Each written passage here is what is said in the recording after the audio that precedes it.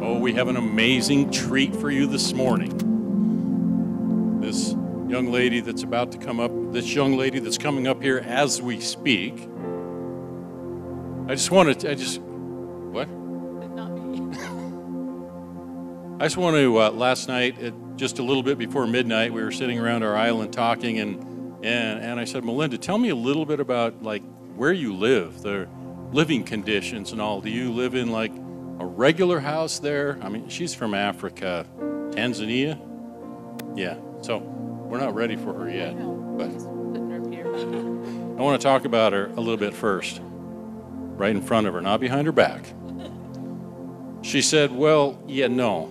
We live in a hut with a grass roof. It's like, oh my goodness. I said, so what is it like? She said, well, we kind of live out of 3 huts. We have a cooking hut, and we have a sleeping hut, and we have a bathroom hut. It's like, oh my goodness. So this lady is someone that sacrifices incredibly, lives through all kinds of hardships to do what God has put on her heart and called her to do. And it's like, oh my goodness.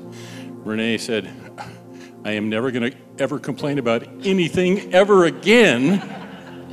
After Melinda was just sharing with us a little bit, but she wasn't complaining. She was just saying what it's like, what they do, the sacrifices that they make to bring the word of the Lord and to do what needs to be done to take care of more of God's people.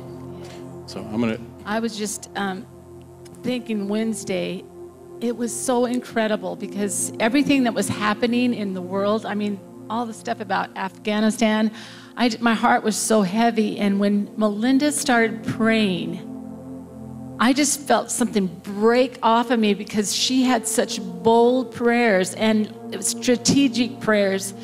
And Melinda, that courage that you have, I mean, she's been, well, you're going to probably hear some of the stories, but I'm telling you, there's something about somebody that has passion for people and compassion to go out and save the lost.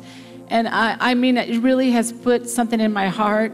And I was telling Lynn, I am thanking God for everything. And I think it's our church, we're thankful people, but literally, I'm thankful for electricity. I'm thankful for hair dryer, for water, for hot and cold water. I'm thanking you, Lord, for toilets. I'm thanking you, God. This girl has to get up out of it and go to a different place to go to the bathroom outside where there's snakes and everything. I'm like, Lord, I just bless you, Melinda, that it's going to be so much better when you go back home. Amen. Everything's going to improve in her world. And we just thank you for the anointing on your life. We thank you for laying down your life to be on the mission field. Amen. And so, bless you. I'll just say one more thing. When someone has made that kind of commitment and lived like this for 30 years, 35 years, it's like God gives them a special power. When she was praying over Renee and I in the prayer room, it's like, oh my word, this lady carries authority and incredible power of God manifests and working through her. So just get ready. Get ready, get ready, get ready. Let's give a valley welcome to Melinda. Thank you. Hallelujah. Hallelujah. Maybe before she gets started, we could all, as we're standing, just extend our hands towards her. Hallelujah. Thank you, Jesus. Lord, we just come to you, Lord Jesus. And we thank you for the anointing that is going to flow. We thank you for the freedom in the Holy Spirit. And Lord, that you would give her exactly what you have. I felt like there was fresh manna coming from heaven today. Amen. I could almost smell it. It was like fresh manna from heaven. We thank you, Lord Jesus. Have your way, God, in Jesus' name. In Jesus' name. Jesus' name. And Lord, give me the boldness to speak boldly and accurately the oracles of God. Lord, I pray that each and every person goes away changed. They'll never be the same. And everybody gets what they need. Holy Spirit, you speak to them, make it alive, and make it fresh in their hearts, that they get revelation from heaven today in Jesus' name. Amen. Amen. I love these people. Do you know what a gift of God that you have with your pastors? You have a very precious gift. You know, Jesus, it says in the book of Ephesians in chapter 4 that when Jesus rose, that he gave gifts unto men. And one of the gifts he gave were pastors. So you need to receive your pastors as a gift from God to you. And I'll just say in this church, it's one of the most beautiful churches I have ever been in. And I just want to say to the founding fathers who have, and mothers who have been so amazing in creating an atmosphere of love, and that these folks walk in it. It's not even just the fact that the church itself is beautiful, the people are beautiful. And I'm just blessed to be here. I like seeing beautiful things. I live in a place that's maybe not so beautiful. I'll just have to say. Everything has its beauty. And I'm thankful to the Lord for the calling that he gave me when I was 7. And seeing these youth up here stirs me. I was born again and spirit-filled at 13. And began to walk in my call. The Lord reminded me of my call when I was 21. And went to Bible school, finished my university studies, went to Bible school, and then went on the mission field at 27 as a single woman. And that's what I'm going to preach a little bit about today. I went to Congo, the Belgian Congo, which was Zaire at the time. There were no telephones. It took me 6 months to get a letter from my parents. None of this instant stuff that we have today. I mean, now I talk to my husband, who is in Zambia right now, every day, twice a day. We can talk. We can look and video each other. You know, it's amazing. I say some of this electronic stuff is a gift from God, because for missionaries, because we wouldn't have had it otherwise. Be able to communicate. I think of the old time missionaries that went to Africa and China and India and had to take a boat. I get to fly on an airplane. I'm spoiled, you know. So it does take some time to get back and forth, but I thank the Lord that we are at the season we're at, and that we have been called, you and me, at this hour, at this time. We are brought to the kingdom for such a time as this. And the young people are here for such a time as this. God's called them and he wants to use them. But don't think because you're old that God doesn't want to use you. He sent Moses at 80. There's no one left out. God uses all the generations. Hallelujah. And you can make your declaration if you're young or if you're old. My best days are before me. My best days are before me. Hallelujah. Well, let's turn to Psalm 68, verse 20. Like I said, I was in the middle of Congo and I was really struggling with so many things. So there's no 911, there's no ambulance, there's no help in the natural in any way. And while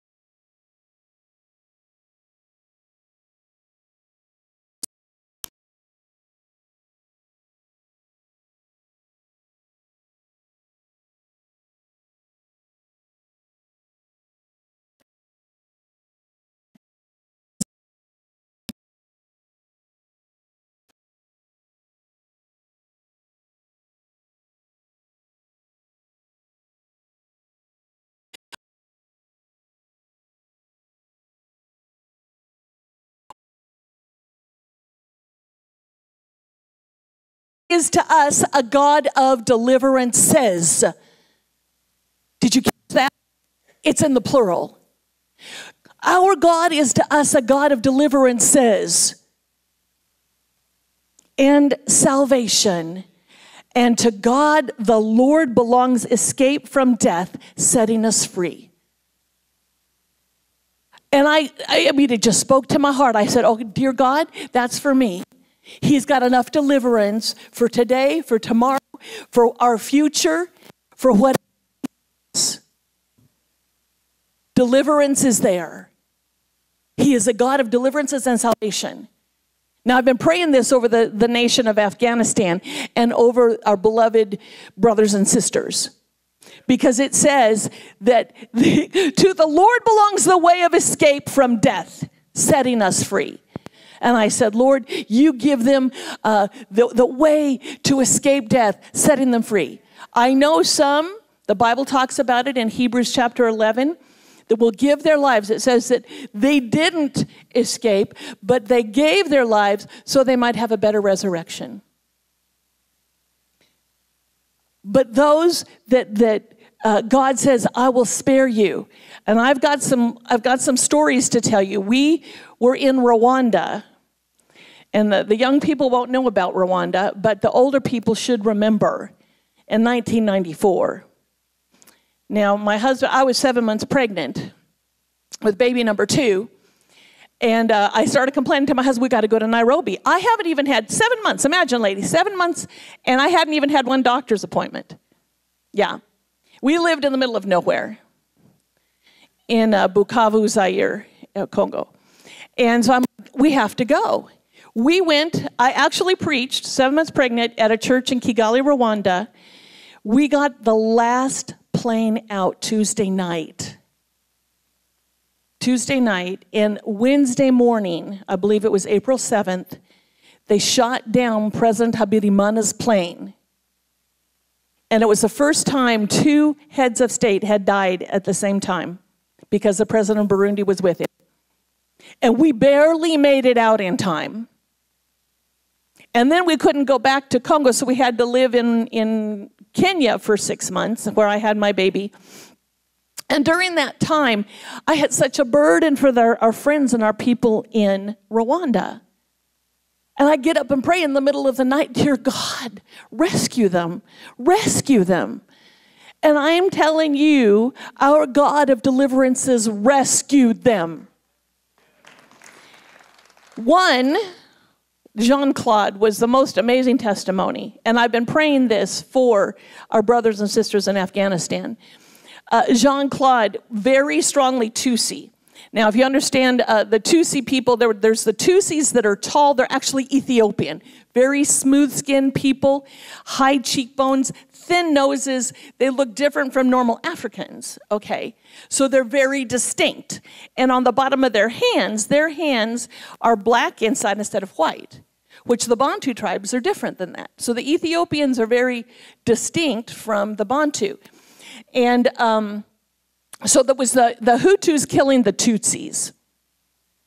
So in this, Jean-Claude's very distinctively Tutsi. And they came in to his house where he was staying with guns, and they said, "What tribe are you?"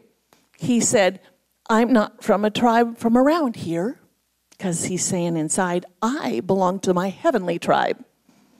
So I don't belong here. I'm from heaven." So he said, "I belong to another tribe." And they said, "Let's see your hands. Let's see." "No, you're Tutsi. We know you're Tutsi." And they put the gun straight to his head, and he is praying in his heart. He says, "Lord," yeah, that sounds good. He said, "Lord, you delivered Shadrach, Meshach, and Abednego from the fiery furnace. You will deliver me." They shot point blank at his head. And it didn't work. They threw the gun down and they said, "I'm going to kill you." And they grabbed him by the neck and tried to strangle him. And he's praying inside, "Lord, you delivered Daniel in the lion's den, you'll deliver me." And it was like a bolt of lightning struck that man on the head who was trying to kill him. And he jumped back, and the whole group turned and ran away. He was spared. Hallelujah. God is to us a God of deliverances and salvation. Now let's go to Psalms 91. This is the key. I want to give you the key. I want to break a spirit of fear off the people of God. Because right now in the world, they are trying to control the church and everyone by a spirit of fear. And we should not be moved by fear. The Bible says God has not given us a spirit of fear, but of power and love and a sound mind. All right? So fear, it's a spirit. It's a spirit. He says God has not given us a spirit of fear. There's a spirit involved. So we have to, how do we deal with this? I just read a book this last year by a man named Blake Healy. Do you guys know Blake Healy? He was from Bethel, Redding, and he's now running the School of Supernatural Ministry in Atlanta. And he has a gift of seeing in the spirit. And the one thing he said is, you could do a lot less rebuking of the devil if you change the atmosphere. See, what you're thinking on, what you're speaking, either allows the demons to come in or it keeps them out. Hallelujah. Okay, so it says here, he who dwells in the secret place of the Most High shall abide under the shadow of the Almighty. Now, there's a key factor here. I'm struggling with fear. I'm in a place where there is no 911. There is no ambulance. There's no hospital. There's nothing I can rely on except for God. And the Lord spoke this to me. He said, if you dwell in the secret place of the Most High and abide under the shadow. He used these two words, dwell and abide. That means it's the place that you spend the most of your time. That's where you get to that private time. And all the rest of the promises hinge on the first two verses. And people, you're having a problem, you want to run and start declaring Psalms 91. But I'll tell you what, if you haven't been spending time in the private place, that secret place of God, it's going to be a lot harder to work for you. It's like, if the thief comes to your house and that thief is big, and you're like, Margaret, where are the barbells? That guy is big. I need to start building. You're late. You understand? You're late. You got to build yourself in today, in the early time. Don't wait until it's a crisis. Don't wait until you have terrible symptoms before you're spending time confessing and meditating on your healing scriptures. I'm giving you the secret of victory. There was a terrible tornado in El Reno, Oklahoma. The pastor's wife there said, I don't know how come we couldn't break it. And what the Lord had shown me was, he told me this before. He said, some of the things you won't be able to change because you waited too late. If you live in Tornado Alley, you'd better be confessing that tornadoes have no power around you. And, we lived in Dar es Salaam, Tanzania for almost 20 years. And there were thieves, Muslims trying to kill us all the time. I had my car rushed 3 times trying to pull me and the children out to kill us. Okay? They were marking houses. It wasn't an unusual thing. The 700 Club, they were always talking about the persecuted church in Tanzania. We lived in the middle of it. I know what it's like to live in a persecuted church. They would throw stones, throw dust at us and curse us. It's a normal thing. We lost several pastors. They burned down in 2012 8 churches. And then they said on Easter, we're coming to get all the church pastors and churches in Dar es Salaam. We're going to kill you all. Now, would you go to church on Easter if you knew they were coming to kill you? We did. We called our children and told them goodbye in case we didn't come home. And we said, we're going. Even though the American embassy said, don't go. American Embassy is not my boss. God is. And we went ahead and went. Now, I'll give you a little background on this. 2 or 3 months at the time, the president was a Muslim. And so he wasn't going to help us at all. A group of pastors came and they said, President, you need to stop this. They're planning to murder us. And he said, if your God is the real God, let him protect you. Yeah, that's what he said. Do you understand? That's a poke in my God's eye. He's trying. And we prayed. And I'll say this about the Church of Tanzania. When you live in persecution all the time, you were on your knees. You don't mess around. You know that any day you could be the target of an attack. So you got to hear from God. You got to walk with God. You got to keep yourself sharp all the time. So we were on our knees praying all the time, making our declarations. I would stomp around our church and say, it's not coming here. It's not coming here. We have authority. You know, they didn't kill Jesus until it was his time. They didn't kill Paul until it was his time. They didn't kill Peter until it was now. All of them died a martyr's death. And I've told the Lord when I was 16, I said, Lord, you died for me. I'm willing to die for you. I want to die for you at a martyr's death. But not until it's time. When it's time, then I'll be happy to lay my life down for the Lord, because he did that for us. But we don't let Satan have not even an inch, not even a millimeter. We use our authority. When God shows you it's time, then you say it's time.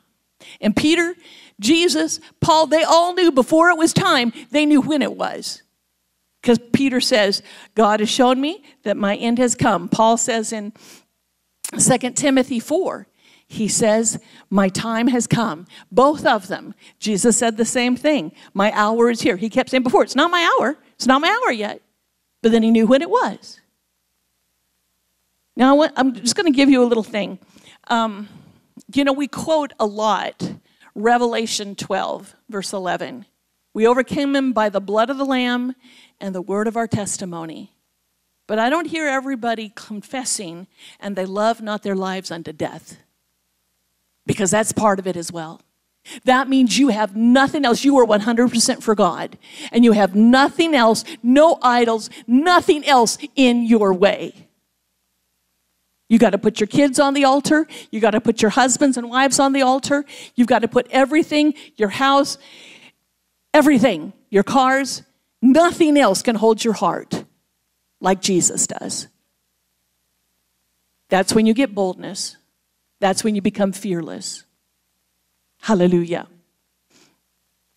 So what happened? I haven't finished my verse yet, but I'm just going to go ahead and tell you the story since it's already started. 2013, Easter Sunday. Okay, go back 1 or 2 days on... was Saturday or Sunday? It was either Good Friday or Saturday. I don't remember which day. All of a sudden, a 16-story building downtown across from the biggest mosque collapsed. And the Muslim youth that had been trained in Somalia for murder, they had sent 600, 800 youth to Somalia to train them how to be terrorists. And they were the ones coming to do the job. Guess what? They were too busy burying their dead. Never happened. They didn't attack. I said, you know what? I have authority. I can pray that not one church leader is destroyed. I'm not going to allow any of our brothers and sisters. And so in prayer, we prayed, we made our confession, we believed God, and we went boldly.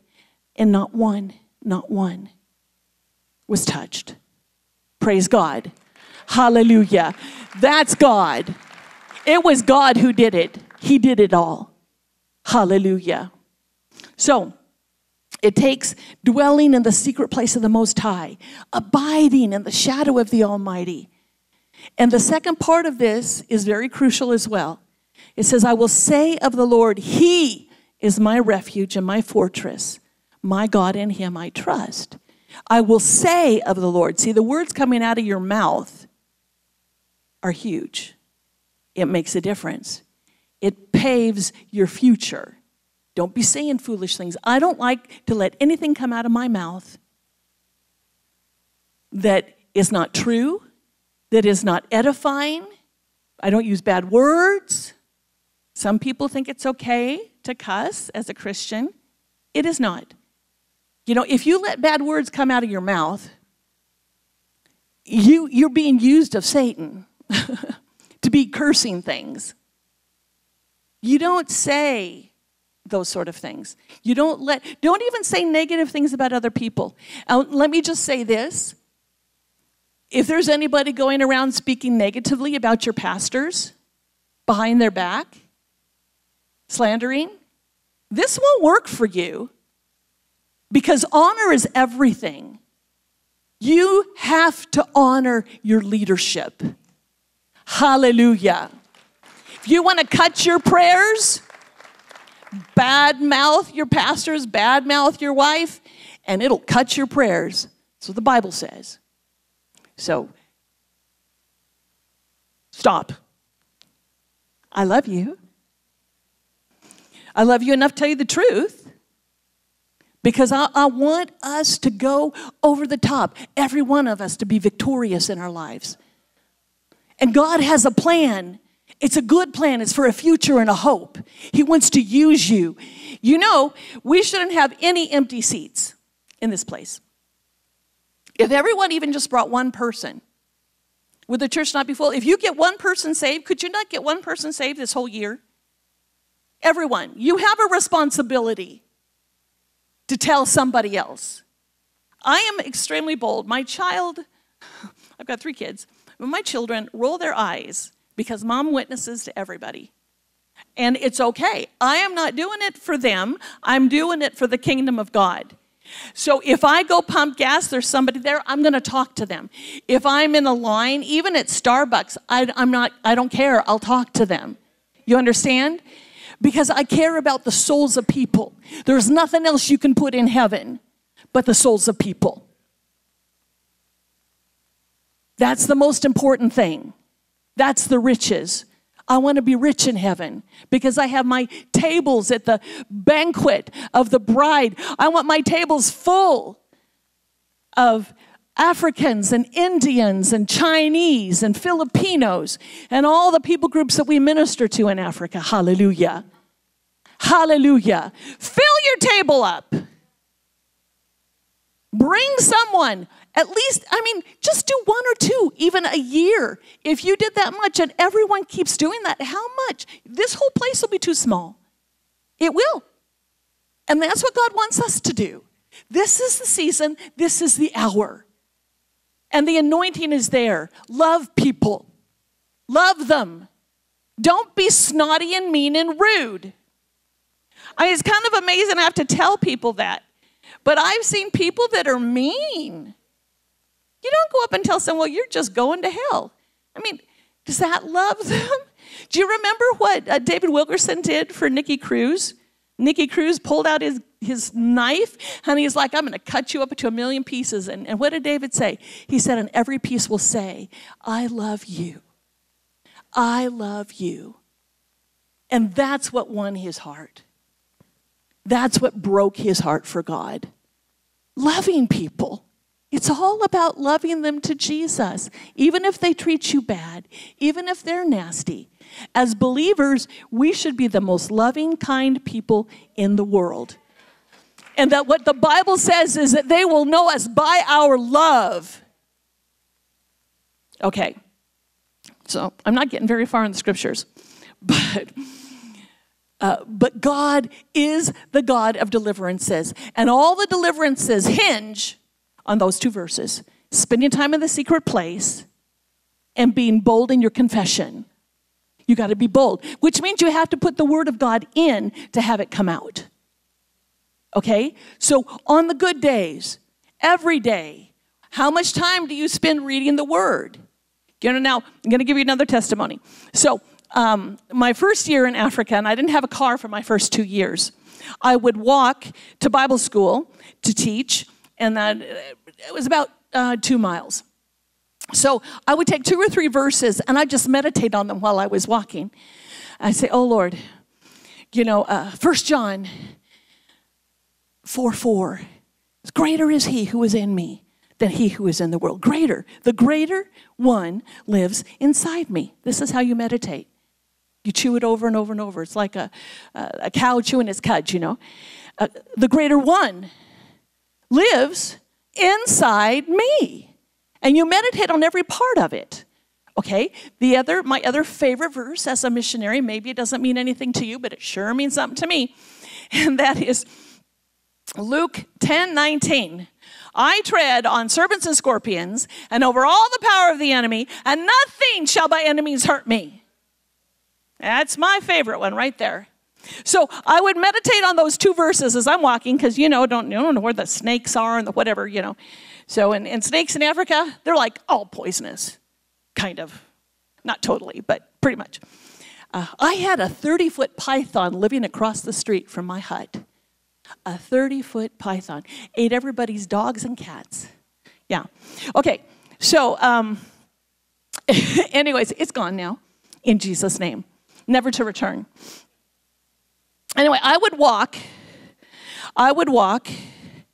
and I would make my confession. I'd be meditating on the Word of God. And the next year, in January of '86, I was overlooking the Bible school by myself, and everyone else was gone. And I had gone out to Lake Tanganyika. And Lake Tanganyika is like the 5th largest lake in the world, and it's the #1 deepest lake in the world. And so it actually laps up like an ocean almost, So I got my Bible. I had so much stress and pressure from doing the Bible school, and I was just learning to speak in Swahili and trying to preach it. My classes in Swahili, it was just a lot of stress. And I was like, okay, Lord, I'm just going to have time with you. So I go over there, but I didn't realize where I went was right next to a Congolese soldier camp. And Congolese soldiers, they're kind of bad guys, all right? They're not disciplined. They're just bad guys. And so I'm sitting there with my Bible on my lap. I had my eyes closed, and I was just praying and worshiping God. And I open my eyes, and I'm surrounded by 20 Congolese soldiers. And they're reaching for me. And I was like, okay, their intentions are not good. But the first thing out of my mouth was, you can't touch me in Jesus' name, because greater is he who is in me than he who is in the world. Fear could try to grip you. Because there's no way I could have fought them off. But the first thing out of my mouth was the thing I was meditating on. And I guarantee you, the first thing out of your mouth when you have a trial coming to you, and the trials come to everybody. Guys, they come to everybody. All right? Don't think just because you're a Christian, difficult times aren't coming. They come to all of us. But we have to be ready for it. And here I'd been meditating on that verse, and when they came to grab me, the first thing out of my mouth was the Word of God. And they went, and they all just turned around and walked away. Hallelujah. Now that was God. That was God. Hallelujah. He is faithful. But our job is to stay in that secret place. Our job is to have the Word of God coming out of our mouth. To be bold. To rebuke that spirit of fear by putting the Word. Faith comes by hearing, and hearing by the Word of God. It says that we have to meditate on the Word day and night. What are you meditating on? If you're meditating on CNN, I'll tell you, you are going to have trouble, great tribulation, fear, because there's nothing good there. But if you put in the Word first, I had to basically stop listening to all news, because it's like, this is not good. I'm going to hold on to the Word, and it tells me what to do. It gives us, it's fresher than any newspaper. Hallelujah. It says he will deliver you from the snare of the fowler, from the perilous pestilence, COVID, cancer, He shall cover you with his feathers, and under his wings you shall take refuge. His truth shall be your shield and buckler. You shall not be afraid of terror by night, nor the arrow that flies by day, nor the pestilence that walks in darkness, or the destruction that lays waste at noonday. And 1,000 may fall at your side, 10,000 at your right hand, but it shall not come near me. Can you say that? Hallelujah. It shall not come near you. Yes. Hallelujah. God is faithful. He is faithful. When we were in Bukavu, Congo, and they had what they call the pillage, which is French for pillaging, and Mobutu did not pay the Congolese army at all for months. And so the people were desperate. So he said, okay, over this weekend, you can just go pillage, break into people's houses, take everything you want. And they started.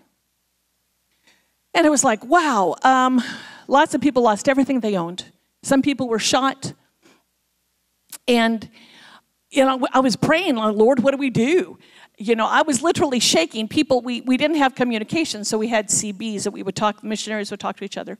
And they were screaming, the commandos are coming, the commandos are. I was physically shaking like this.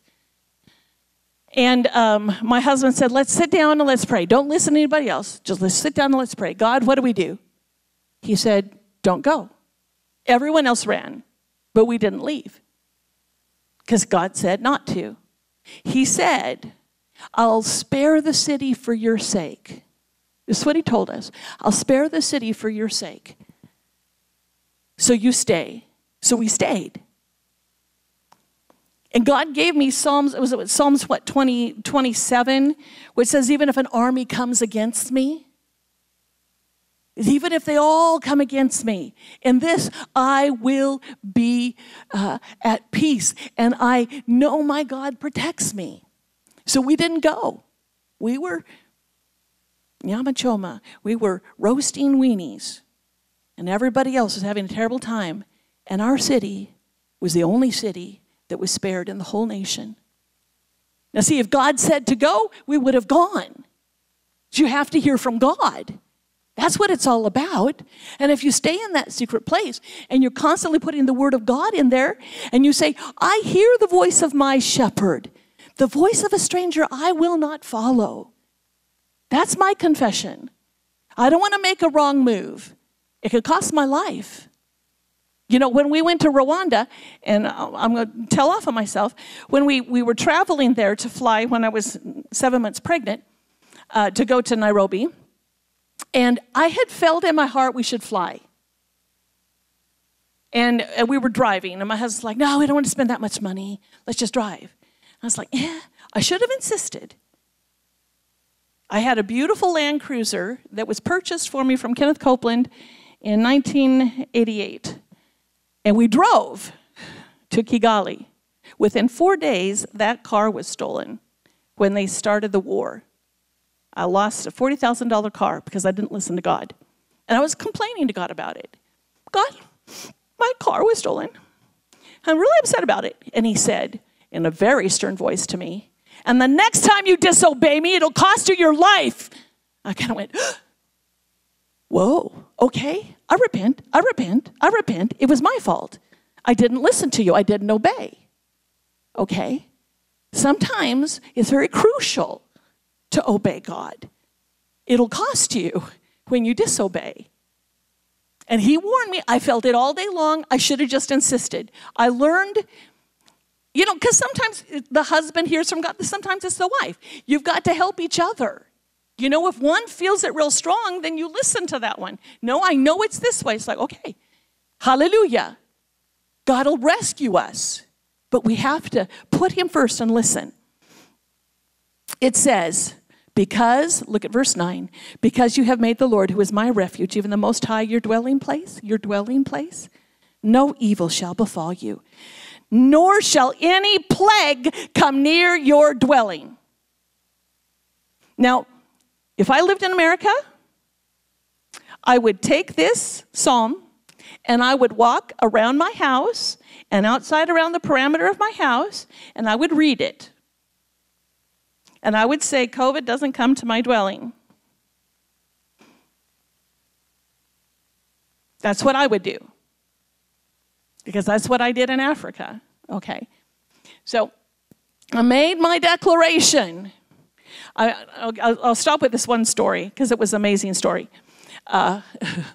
We had a break-in in Dar es Salaam, Tanzania, and they came over the fence and they stole a bunch of stuff out of the yard, and it made me really mad. And I came back and I looked at the word and I saw all these verses, how much God hates stealing. He hates it. And I hate it. You know, I was like, no. So I was really upset by it. And I began to pray. And this is why it's so important to watch every word that comes out of your mouth. You don't say something nasty and rude. Guys, speak nicely to your wives. Ladies, speak nicely to your husbands. Okay? Don't let bad words come out of your mouth of putting anybody down, mocking them, or saying bad things. Let every word that comes out of your mouth be a word of God. And then you make your tongue arsenal against the enemy. Okay? You make your tongue a weapon. He said that the word of God is the sword. So if we're speaking, you know, James said it this way, you can't have bracken water, salt water, and fresh water coming out of the same well. You have to make sure you choose which water you want coming out. It's got to be water of life. Water with salt kills things. Water of fresh water will bring life. Okay. So, this is what I did. I made a declaration, and I walked around with the Word of God, and I put a bloodline all around the wall. We had 12-foot walls. It's not like we didn't have walls. We had 12-foot walls, but there was one side that only had 4 or 5 feet, and that's where the thieves were coming over. So I just walked around it. I made a declaration. No, you can't steal from us anymore. And I put a bloodline of Jesus' blood around our property. And I read Psalms 121. I read Psalms 91. And I made a declaration. And I put the blood of Jesus around it. And I said, in Jesus' name, if anybody comes over this wall again, Lord, you have your angels with flaming swords, and they will hit them. Yeah, I said that. They will hit them. And then, when 4 days later, I wake up at 4 in the morning, and I see my door open for the laundry, and they came in and they took my soap. That soap, laundry soap, in Tanzania costs $40 a box. So you better believe I'm not ready to let that be taken. You know, I was mad, and I was very disturbed. But I didn't take my faith off. I want you to hear this. Even though it looked like with my eyes that this didn't work, I'm looking at it and I'm going, no, I put my word out there. I put God's word on it. And I believe that what I say comes to pass because I don't let any words come out of my mouth that don't belong to Jesus. I speak his word. And so, Lord, I believe that if they took anything, I recover all. And I'm standing strong from 4 o'clock to 6. At 6 o'clock, somebody's banging on the gate. And they're shouting, and I'm like, what's going on? What's the matter? So Dan and Caleb go outside, and Dan said, oh, well, that's the neighbor. And the neighbor said that the thief came through at 2 o'clock in the morning, and he was screaming, and he jumped out of his shoes, and he left all of our stuff at the fence, and we found his knife. He had a knife for protection so he could stab us if we stopped him. But he left his knife, he left his shoes, he literally jumped out of his shoes running away. And I said, it was the angel of the Lord. It was the angel of the Lord. I recovered all, down to the little scoop. When I couldn't find the scoop inside my laundry, I said, okay, God, I need my scoop. I want my scoop. And guess what? They found it right at the fence. I got it all back. Plus, I got the booty, I got his shoes, and I got his knife. And I would cut the tomatoes with that knife and just go, Jesus, Jesus, Jesus. Hallelujah. They never came back. Tell you, they never came back. Hallelujah. So I just want us to stand. I want to stand. I just want to pray for a spirit of boldness, that spirit of authority to know who you are in Christ and what Jesus has given to you. I want you to move in that.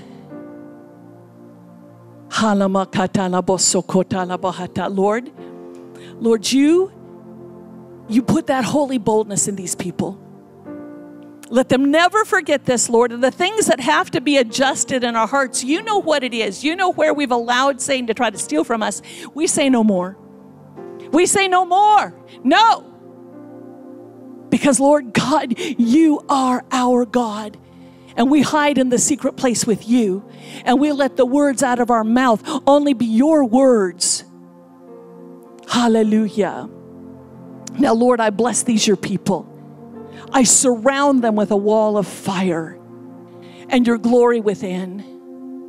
Lord, I rebuke every bit of spirit of fear. It shall not come near their dwelling place. It shall not come near their homes, the temple of God. Hallelujah. Oh, Father, I just pray for strength. And Lord, as we are standing here, because we know that our prayers make a difference, we're going to lift up our voice and we're going to pray. As they prayed for Afghanistan, we're going to pray for it right now. And I'm going to give them the strategies, every single one. You know, this is your opportunity to pray, because every person that we prayed for in Rwanda was supernaturally delivered. We can pray for the Church of Afghanistan, and they will be delivered. So, Lord, right now, we bind a spirit of fear against our Afghani brothers and sisters. And we declare that they are bold for you, that signs, wonders, and miracles happen. That when the Taliban comes, even trying to mark their houses, their eyes are blinded, they can't find them. Lord, we declare that you give them strategies and ways of escape.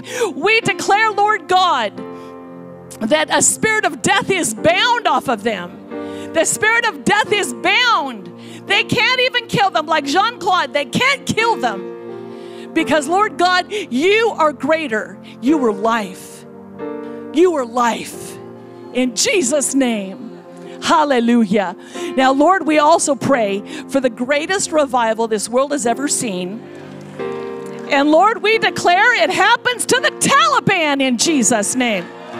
We declare it happens to them. We declare, Lord God, there cannot be any rape or destruction against the children, the women, in Jesus' name. Like you protected me from the Congolese soldiers, you will protect them. That they won't violate the temple of the Holy Spirit, Lord. You protect them. We lift up a wall. We lift up a standard around them. In Jesus' name. In Jesus' name. Father, we thank you. We thank you for supernatural deliverance. The ones that are to be rescued out, may they be rescued. The ones that are to be bold and stay in and witness and win the lost, even the Taliban, they'll stay and they'll be delivered. They won't be able to harm them or kill them, and not a hair on their head will perish. We pray in Jesus' name. Hallelujah. And all the people said, amen, amen. Just saying, I don't have a whole lot of these, but I have some. You can sign up for our updates. We let you know what to pray for while we're out there. And just give us an email address. Doesn't cost anything. So we can send it out for free. And we just covet your prayers. I have to say, the reason we're still alive is because of this church praying for us. Absolutely. It's your prayers that have really helped us survive in some of the darkest times. Because we all need each other. We all need each other. There's no man, it's like I could say I go out there and I'm fine all by myself. I am not. I need your prayers. Okay, so if you want, not everybody maybe wants to, but I've got a paper, you can sign it, put your email on it, you'll get an update every Wednesday that just says, this is what's happening. We call it Adventures with Dan and Melinda because our life is never boring. 3-4 weeks ago, my husband drove through a herd of elephants, got charged. I'm telling you, life is never boring. Anyways, we love you, we bless you. I'll turn this over to Pastor Lynn.